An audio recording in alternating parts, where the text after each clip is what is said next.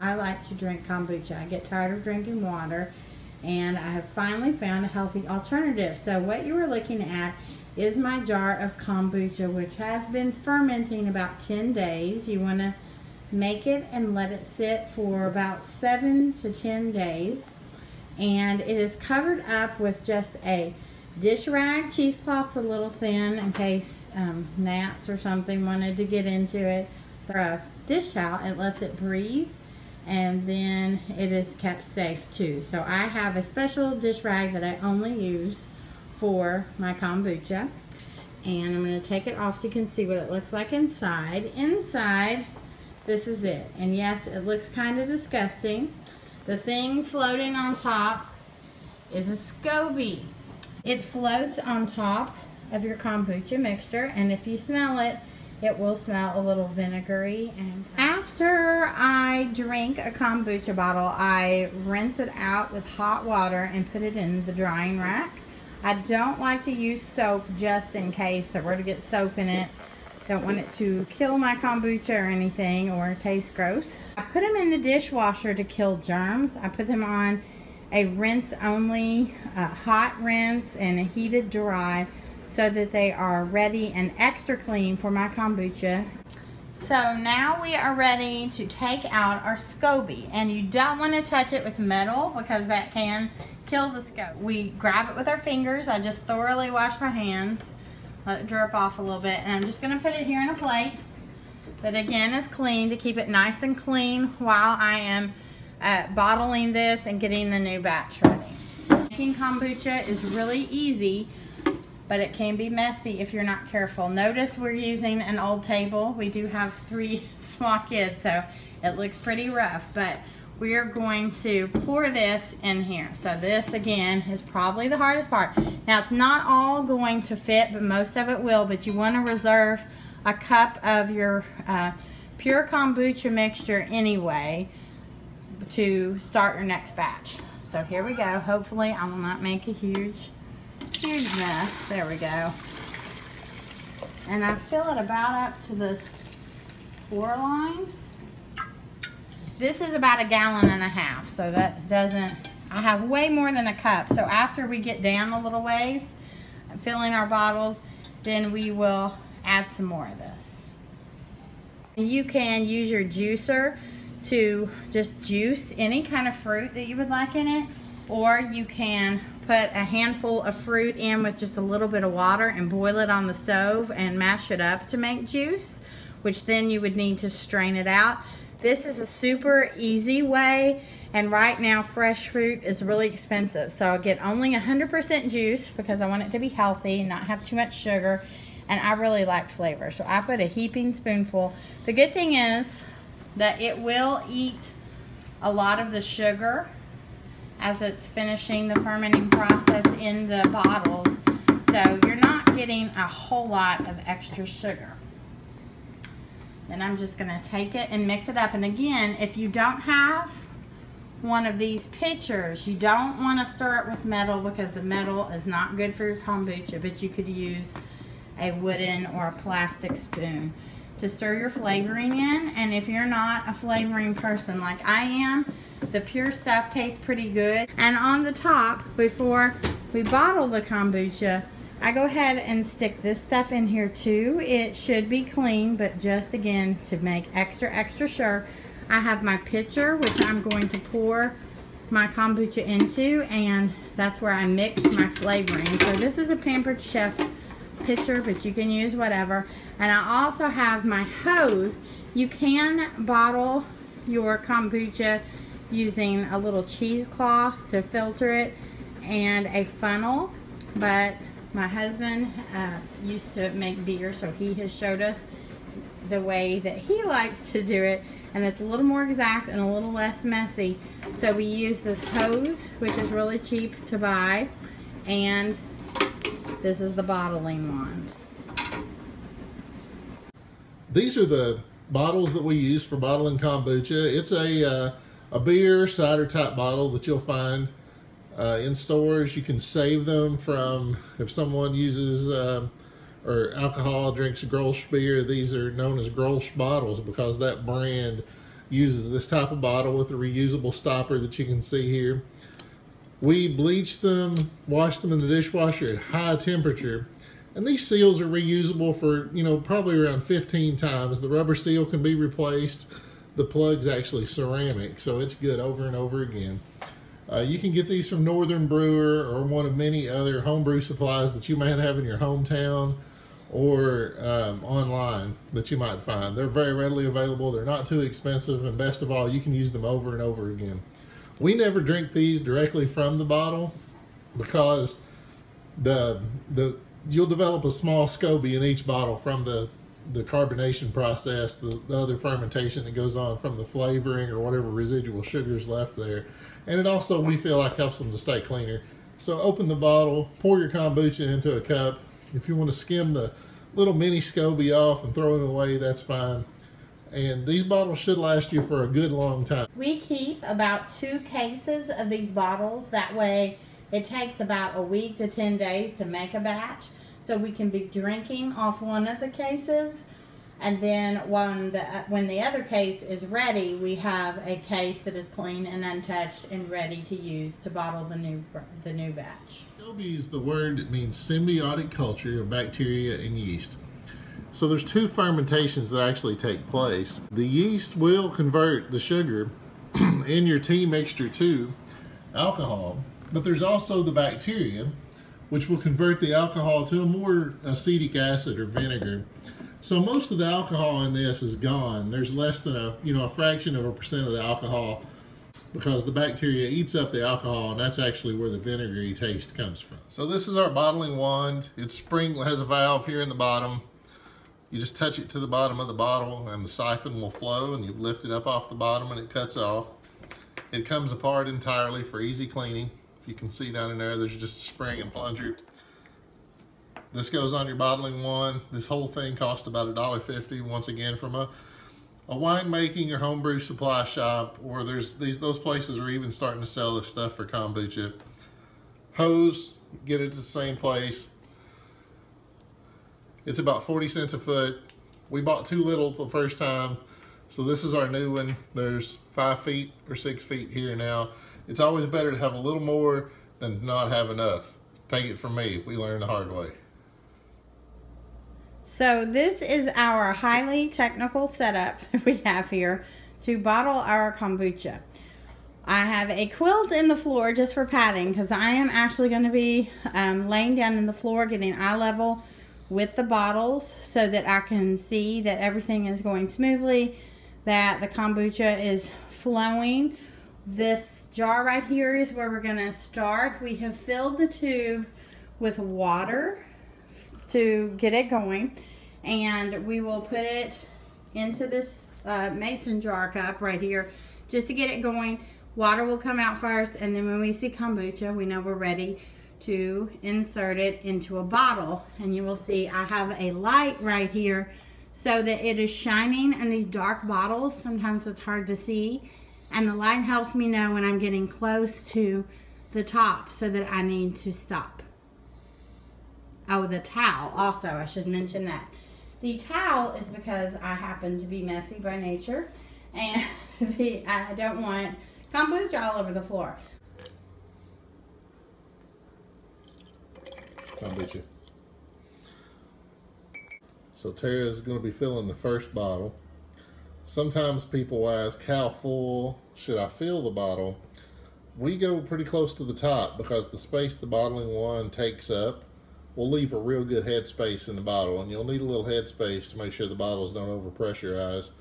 And you'll notice it goes pretty quick. It's a gravity bottling system that people have used around the world for many years now.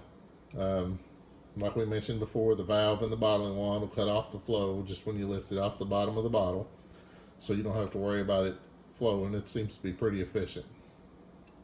So you can see what this looks like now from floor level. You can see into this bottle that I went to right about here. So I'm going to move this one out of the way just a little bit so that you can see into the next bottle a little bit better. I've already started filling it. Here we go.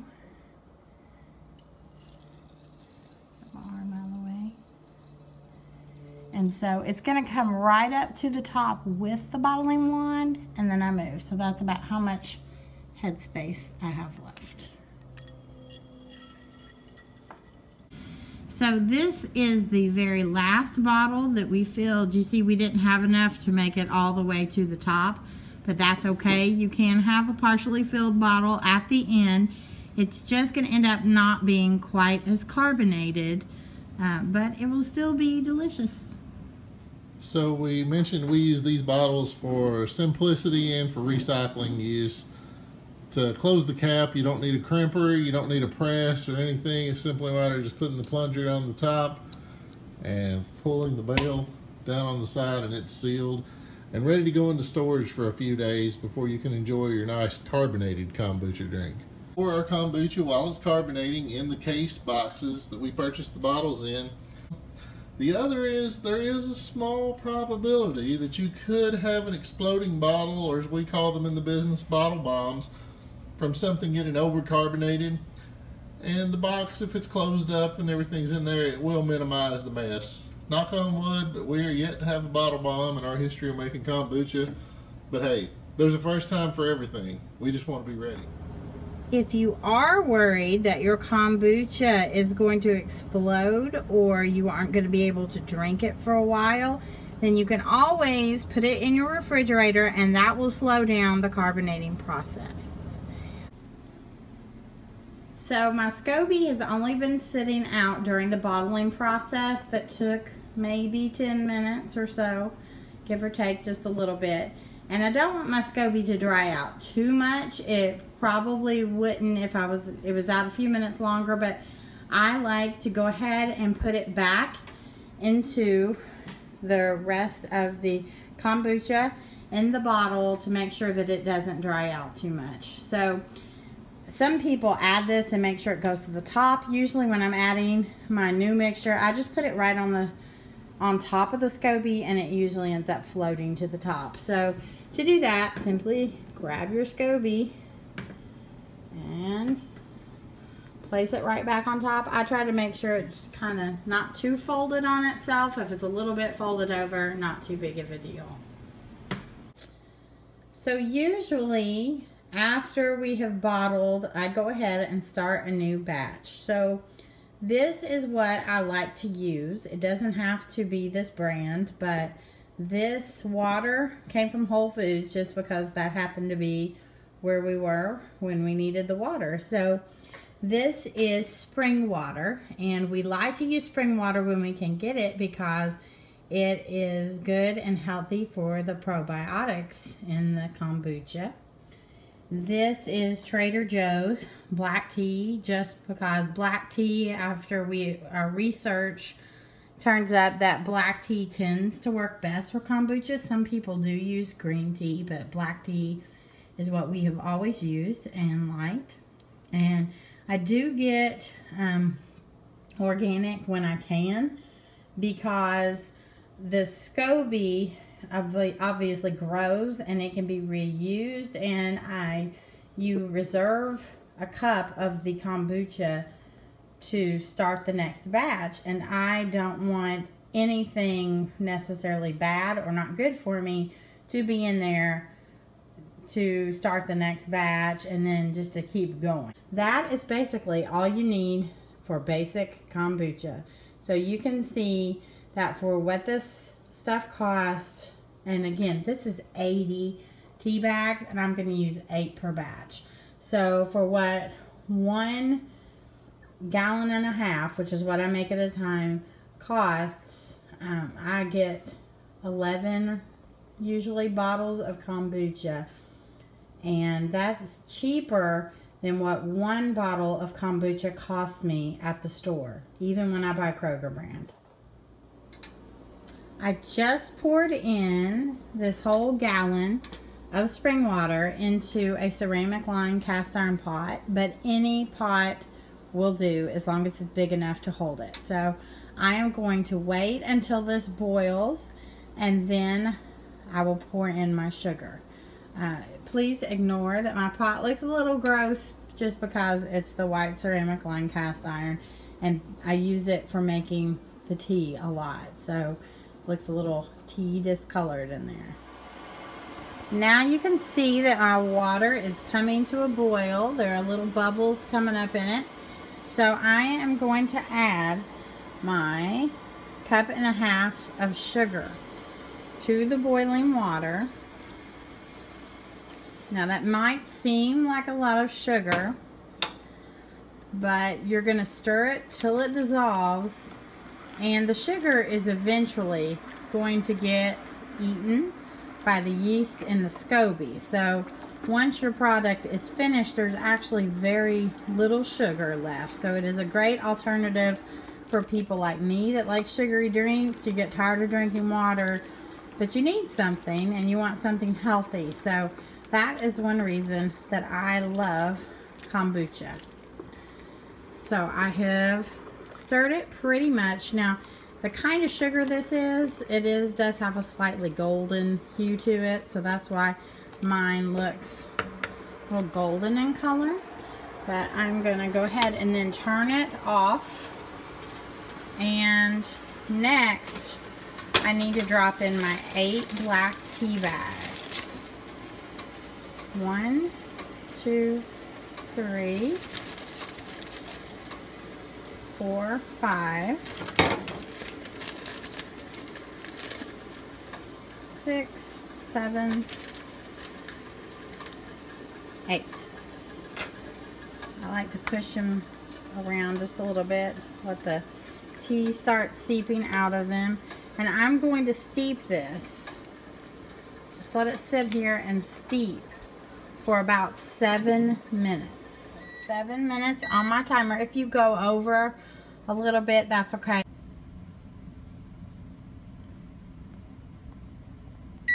And now it's time to take out our tea bags.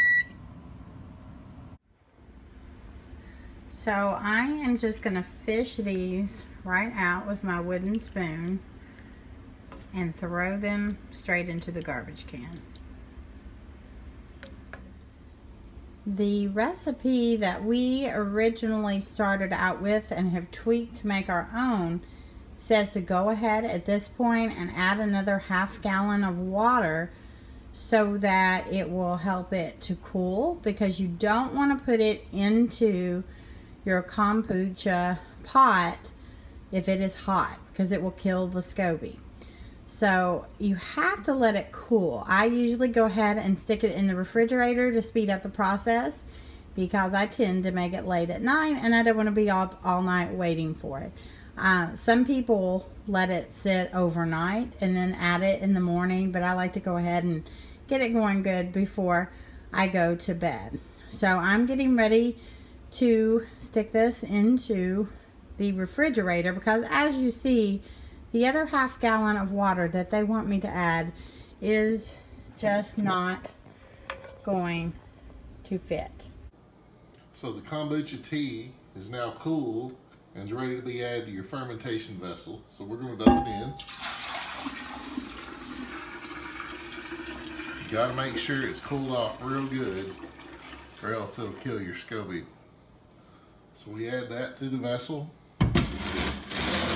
And then we're going to add about 1/2 gallon of water to make 1.5 gallons of kombucha.